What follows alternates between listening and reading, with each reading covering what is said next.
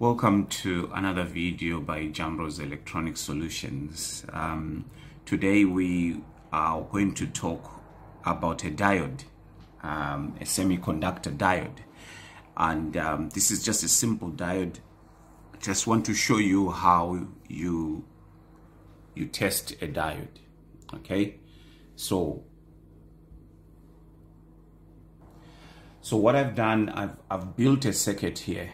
My battery, my switch, my relay, and then we have got these links which are, conductors. But if you notice here, we have, this is a symbol of a diode, okay? This is a symbol of a diode. I'll come and talk about this more. We have got a motor here, and so this becomes the negative, and then we have got a bulb that shows that our circuit is on, or it's off. Okay, so it's a simple circuit, nothing really difficult about the circuit. But what I want to say here, coming back to the diode, right? A diode, it will have, two leads. You have got 1, 2, and depending on which way is it forward biased or reverse biased. Okay, so if it's forward biased, this is our anode and this one is our cathode. All right, so you've got an anode and you've got a cathode. All right, and so this type of a diode here will only allow current to flow easily in one direction, and that direction is depicted by this arrow here. That is, if it's forward biased, this arrow here is showing us that current will flow from this direction to that direction. Okay, so so having said that, if we were to introduce current in the opposite direction, okay, going that way, if we were to do that, then we are going to have issues, because it will not allow, this diode will not allow current to flow in the opposite direction, that is from the cathode to the anode. There is a reason for that, and for now, let me just, I've got a motor here and I've got a light here, and this is how I've connected my diode. So if I close that switch, you can see that the bulb is on. If I focus on the motor, you can also hear the sound from the motor. Okay, the motor is going okay. Okay, if I lower down, you can see that the motor was turning. Look at that. Look at that color on the wheel there. It shows you that the motor is going. So there you go. So in this case, it means that our diode is connected in the right direction. Remember, it is a one-way valve, only allows current to flow in one direction, unless it is a Zener diode. But this one is not a Zener diode, okay, unless it is a Zener diode. So what I want you to do now is to do this here. Let me go my next step now. I have turned that diode. Let's see what will happen if I close this switch. So there is my switch closed. I think you can hear the relay clicking. Okay, so let's follow this. We come to here and then we check our battery. Want to see the voltage on our battery. It's full voltage, okay, roughly 12 volts. So if we come then close, we come here to 86, we have our full voltage. What about if we come here to 87? So our relay is working fine, there's nothing wrong. Then we come here, we still have battery voltage, perfect. We come here, we have battery voltage, and then if we come here,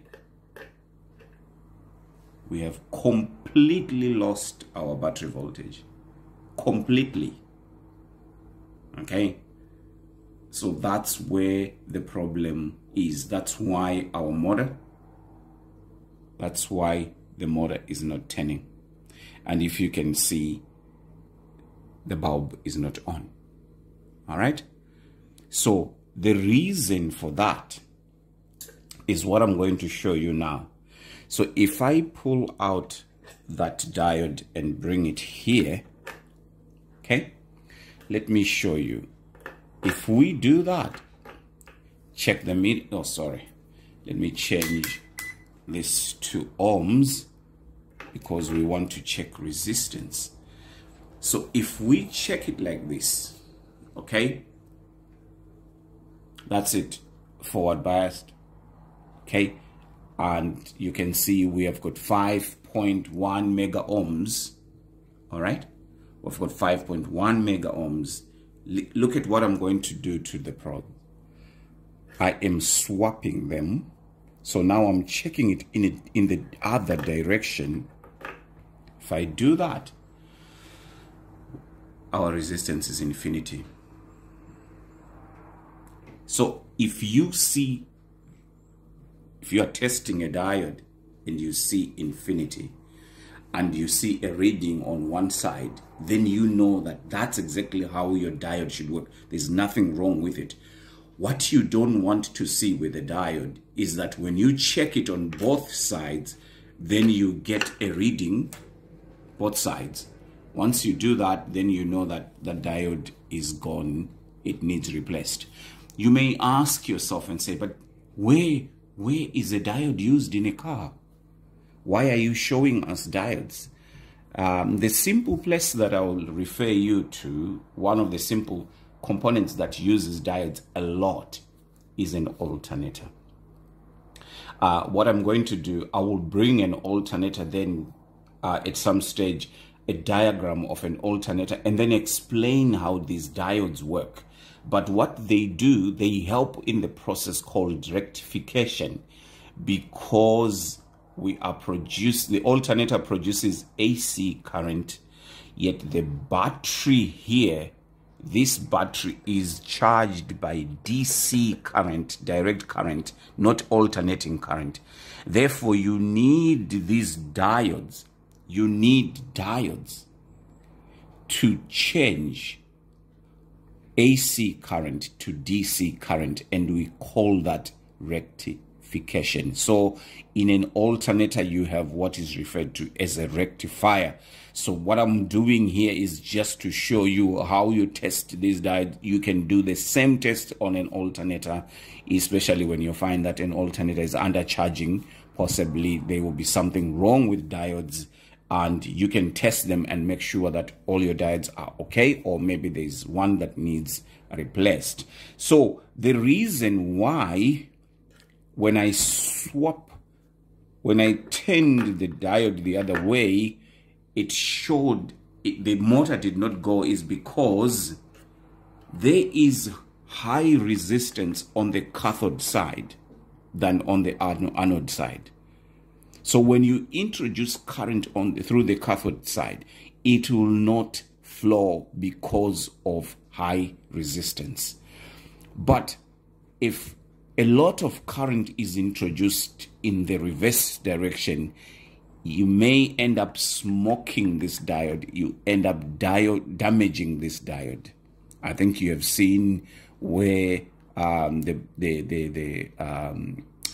sometimes on a car, when people are trying to jumpstart the engine, and then they switch the connectors to a positive and negative, and you smoke the alternator diodes. So you really need to be careful about that. So that's why we have no flow here. There is seriously high resistance. But if I put it this way, happy days. So if we continue to do the same test, we say the battery here, we checked our battery. Let's check voltage again. We have full battery. We close the switch, we come here, we have full battery, we come here, we have full battery, we come here, we have full battery. Now let's come here. A little bit of a voltage drop there, but we still have, you know, good battery. All right, so there you are. That's how you test your diode. Simple steps. It's not even complicated at all. So if I can then, you know, sum up what I said that a diode is a one-way valve. I said current flows easily in one direction. Its resistance is low in the conducting or forward direction, and its resistance is high in the opposite or reverse direction. And I said a diode has two leads. It has got an anode and it has got a cathode, and your cathode is your positive, your anode is your negative. So basically that's how a diode is used. Remember, in the alternator we have got positive diodes and then we have got negative diodes. So remember that, so that whenever we are approaching the alternator and looking at how the alternator works, at least you know first how a diode works and how to test your diode. Remember to subscribe to our channel. Thank you for using our channel, and please click the notification bell so that you don't miss any videos from ourselves, and also please give us your likes. We thank you.